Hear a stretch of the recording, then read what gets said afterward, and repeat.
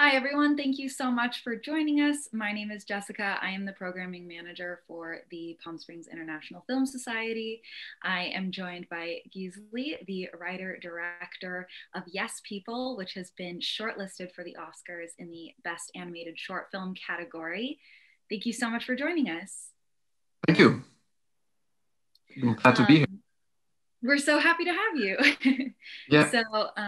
So our audience just watched your film. So let's get started. I wanted to start with your background actually, and how you found your way to becoming a filmmaker. Oh, yeah. Well, I really took a roundabout way. I basically did business in business school. I did a diploma in Iceland, and being a filmmaker, especially an animator, wasn't really a thing when it was late 90s. So, but a very peculiar thing happened. I did a short film for the last year of that, of the sort of the social, yeah, it was like a short film contest for the business school. And it was just something I just wanted to kind of participate in the social life. And I hadn't done so much of that. It was sort of like what do you call it? A wall, just a fly on the wall, mostly in college. And that film won. And then it just kind of a lot of luck. There was some guy who owned internet business who was dating a girl in the school, and he was at the contest, and he invited me to work for his company to do like animated banners.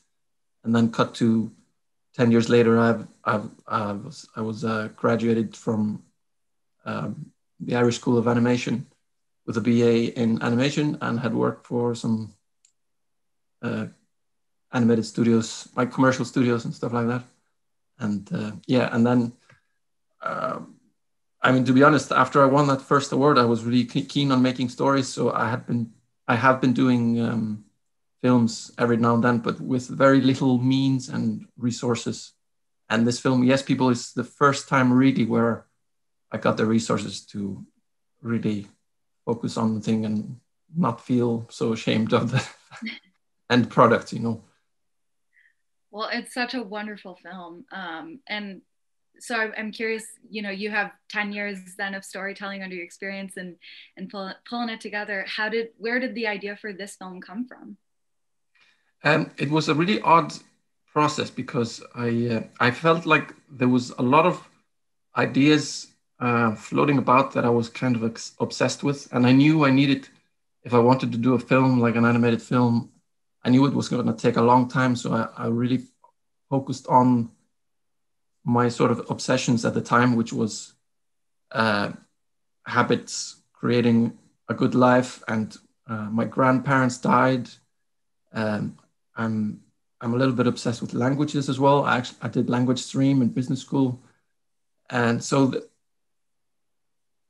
in the beginning, it felt like a little bit like I was like herding sheep, and they didn't seem to belong to the same farm, but I knew they did, and so writing the film, I just felt like a kind of a sheep herder. I knew they belonged together, but it was took a while to bring them. Yeah, and it's so interesting. Abstract way of describing it. And I love how I've watched some of your other interviews where you talk about how like the word yes, it means so many different things. And it depends more on like the inflection of the person saying it. I think that's such an interesting approach to it. How did the film change over time? Did it change? Did you where did the project start, and how has it changed? Um, um, yeah, like I said, when I was combining these, I think there was definitely a moment where I had the yes thing going on, and at some stage I was really um, pessimistic about the idea of just. It felt like it was going to be like an ad campaign or something, the way it was set up for in the beginning, and it didn't have any soul, or it was just kind of a random shots of people saying yes. And when I had gotten rid of that version, that was a big turning point for me, because there's a lot of my grandparents in this. There's a lot of things kind of buried, I think. Just my admiration for how people manage to stay together for a really long time. And yeah, so it did turn into a very personal project. But I think it has a very thick layer of that, of sort of comedy and yeah. Nice. I understand there's a personal meaning to the set, like the backgrounds as well. Yeah, so my dad, well, my parents, but mostly my dad, had been taking a lot of photographs in the 70s, especially. And he started scanning them in early 2000. And he has something like 80,000 photographs scanned in or something. And I just became really fascinated with them because there was a lot of empty spaces. And I remember at the same time I was thinking about a way to make a film in in a middle or a lightweight budget, like Iceland. What does an Icelandic animated film look like? Because we don't have the same budgets or the same resources as, let's say, the big studios, or or countries with huge film funds, where they. So that it was a kind of a practical, but also a very obsessive idea to combine his photographs, use them as backgrounds, and it, it just became very natural because the story kind of is about very expressive characters stuck in this mundane world, and it just felt right to put these cartoon characters in this land. And they're not boring photographs, but it's reality kind of thing. And so yeah, well, that answers the question. Yeah, yeah. Speaking of the characters, they're so there's such a variety. What was it like coming up with each of their personalities? Oh, I have been a long time observer of people, and that was probably one of the most enjoyable parts. They have a very grand backstory, and I know why they're unhappy, and I know why they are happy, and all that. So it was a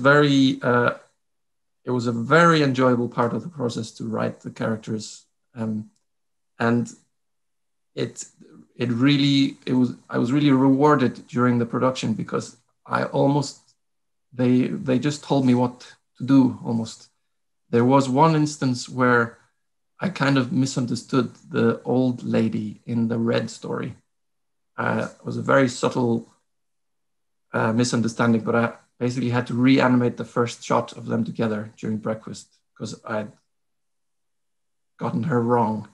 I'd been seduced a little bit by a joke, and then got rid of it and did it again. And I was, but other than that, it was really fluid. Nice.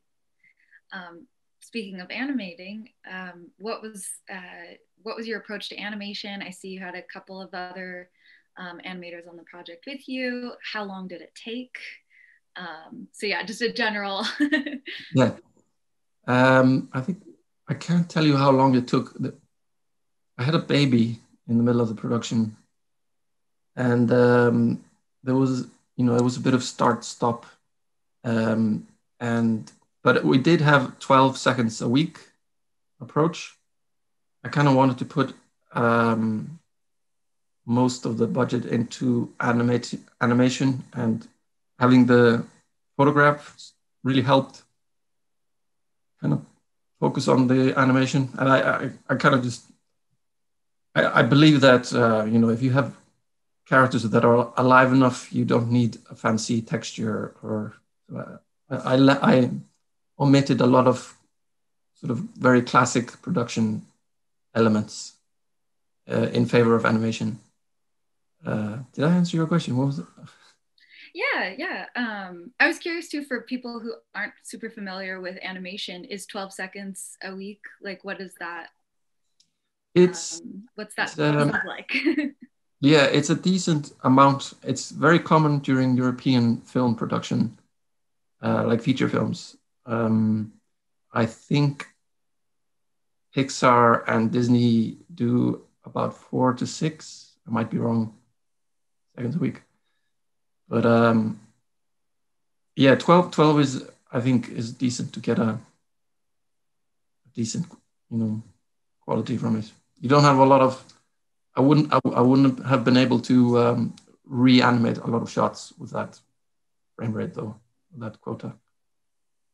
Yeah. So you talked about the woman in red, and going back. Was that the only time that you went back and to redo an animation that had already Yeah. been done? Yeah. It was it was the most enjoyable part of the whole process to animate those characters. Yeah.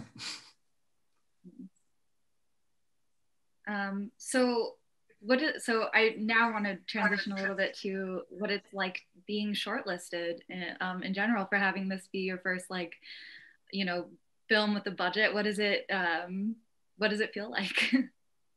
It's I can't lie. I was really floating on cloud 9 for a long time. And I wasn't, this is so cliched. I really wasn't expecting it at all. Um, so it was really shocking. Um, but it's great. It's like a huge recognition and yeah, I don't know what it's it's that yeah, don't know. But I had gotten into Annecy and Palm Springs, and those are the biggest festivals that I got into that year. I'd say, and that was already a huge thing for me. That was already like, yeah, that was worth it making that film.